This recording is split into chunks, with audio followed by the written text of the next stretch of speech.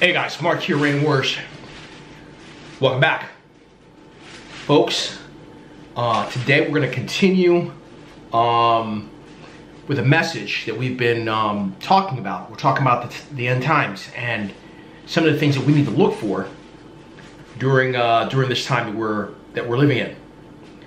But folks, before we get into it, I want to give a quick shout to all the new subscribers who've joined the family. I say welcome.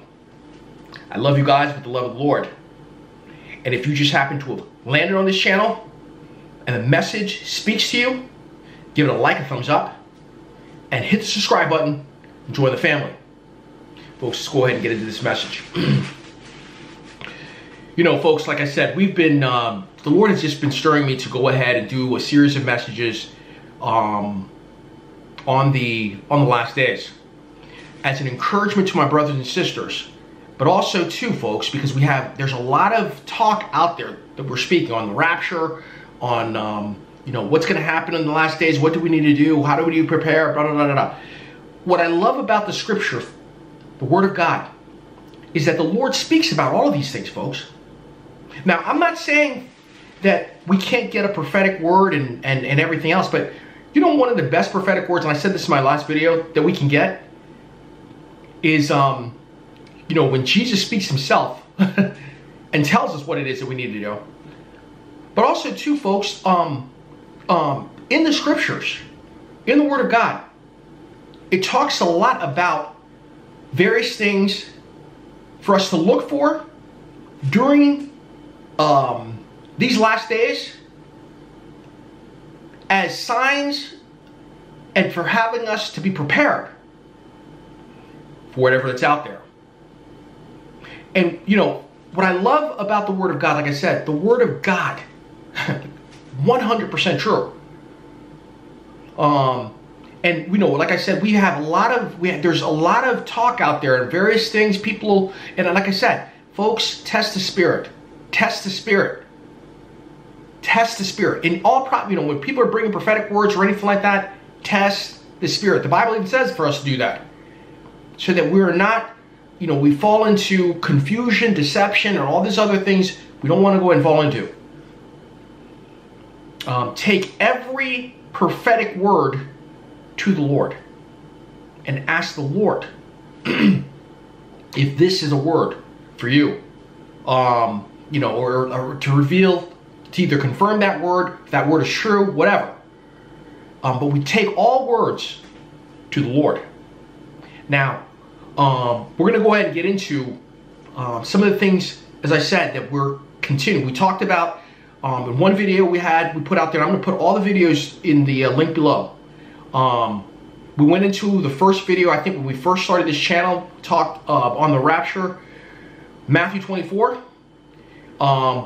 This past video that we just did on Luke 21.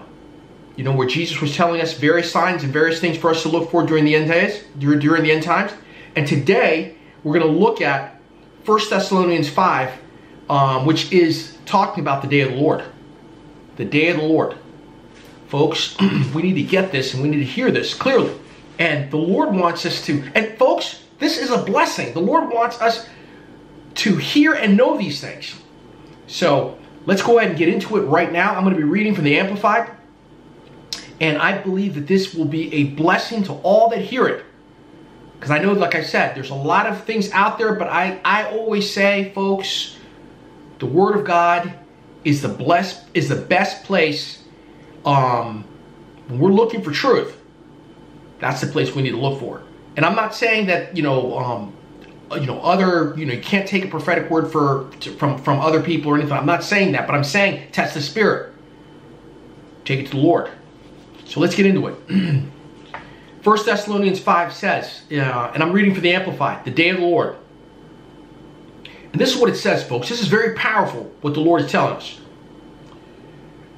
1 Thessalonians chapter 5, starting at verse 1. This is what it says. It says, now, as to the times and dates, brothers and sisters, you have no need for anything to be written to you.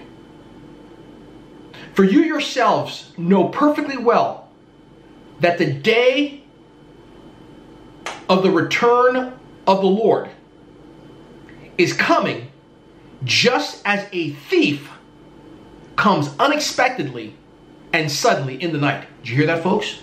You hear that? This is one of the things that we have to understand. For you yourselves know perfectly well that the day of the return of the Lord is coming just as a thief comes unexpectedly and suddenly in the night. This will be unexpected and sudden when the Lord's return. While they are saying peace and safety, all is well and secure, then in a moment unforeseen, destruction will come upon them suddenly, like labor pains on a woman with child, and they will absolutely not escape. Let me say that one more time. When they are saying peace and safety, all is well and secure, then in a moment unforeseen, destruction will come upon them suddenly, like labor pains on a woman with child, and they will absolutely not escape, for there will be no way to escape the judgments of the Lord. But you, me, believers, all you who believe in Christ as Savior and acknowledge Him as God, as God's Son, are not in spiritual darkness, nor held by its power, that the day of judgment will overtake you by surprise, like a thief. For you are all sons of the light and sons of the day. We do not belong to the night nor the darkness.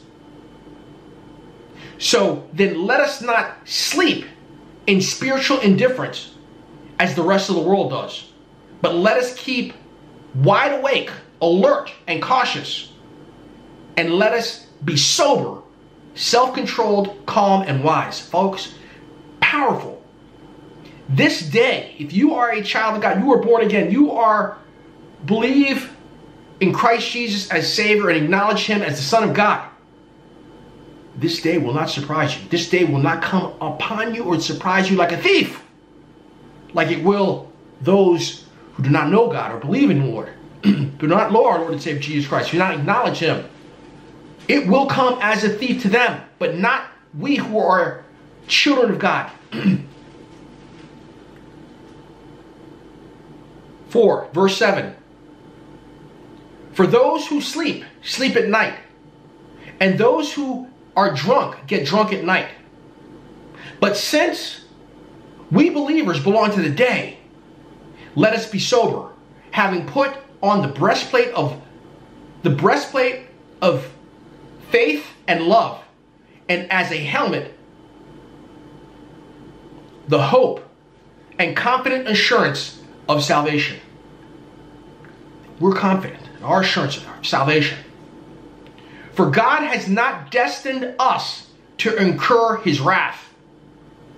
That is, He did not select us to condemn us. You hear that, folks? You hear that? But to obtain salvation through our Lord Jesus Christ. We will obtain salvation through our Lord Jesus Christ, who died willingly for us, so that whether we are awake, alive, or asleep, dead, at Christ's appearing, we will live together with Him, sharing eternal life. Praise the Lord. Therefore, encourage and comfort one another and build up one another, just as you are doing. Praise God. Folks,